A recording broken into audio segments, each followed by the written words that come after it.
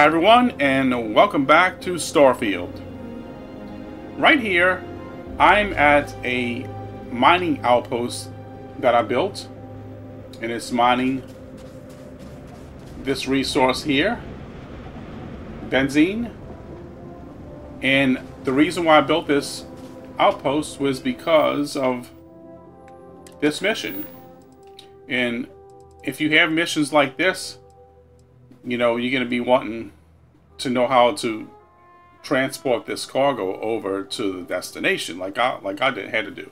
Okay, you see, I completed both of these. Okay, now what I'm going to show you is how to establish the cargo link and then get that cargo link operational.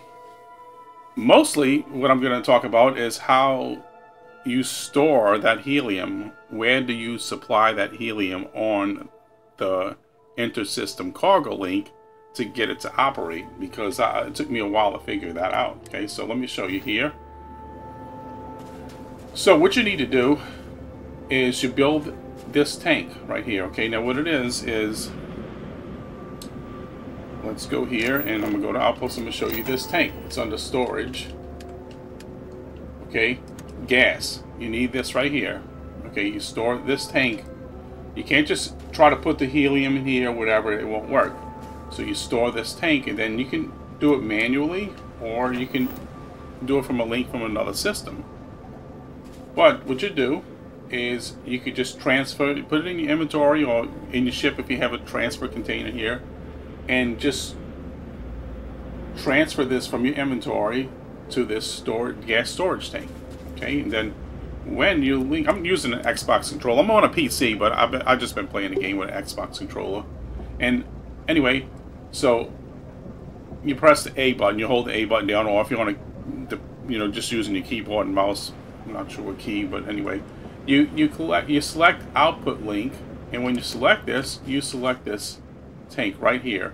So it's going to go from here, from this storage tank of helium to here, and that's going to operate this right here, this whole transfer operation. Okay, so you can come here and activate it, and you'll see I got outgoing resources right here. Now I'm done with this, so I no longer have a link here.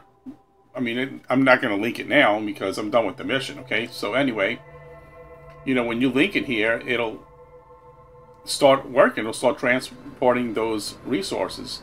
Now watch this here. Now you can see operating costs. I have 15 out of 5. Only 5 is needed to operate.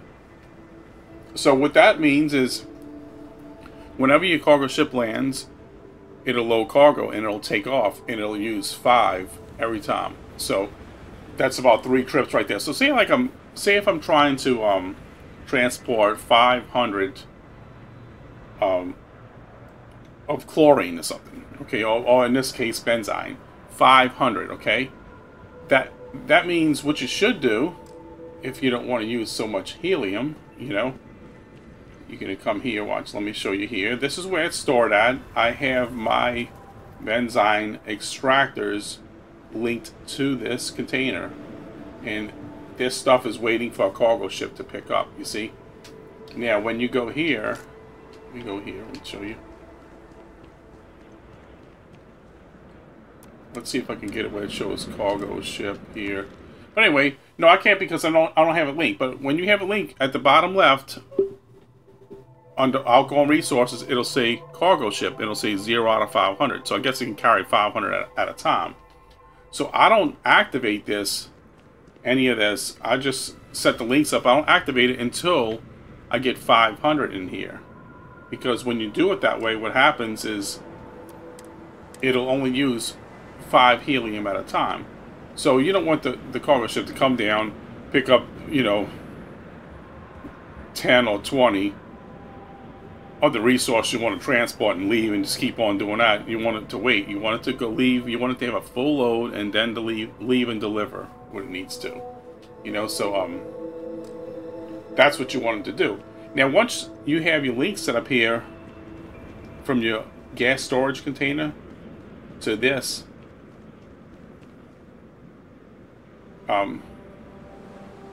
liquid fueling container, whatever. This is what it uses to fuel it, the helium, to this facility. So anyway, when you have it set up, you press activate, and it'll activate. It'll send the cargo ship down, and it'll start transporting your resources. Okay, so yeah, so basically that's how it's done. The main thing you need to remember is just have to have that helium coming into one of these gas storage containers, and then have it linked here. And then after you do that, just walk up here and press activate on this, and you'll see the helium. Once it's supplied properly, you'll see it on this screen right here. You know, you'll see it here where you gotta hold it to do the quick menu, and you'll see you have helium there available, so there's nothing that's going to stop it. And if you look down there, it even says allows links between systems, require for supply missions, and says requires He3, which is the helium. Okay, so all right, so I'll wrap this up, and I hope you all found this helpful, because I know it took me a few minutes to figure this out, you know,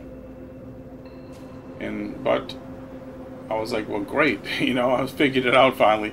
So yeah, that's what you're gonna want to do. And so if you found the video helpful, just please give me a like and comment and subscribe. If there's anything else that, you know, I missed and didn't mention that you know, just share it with us.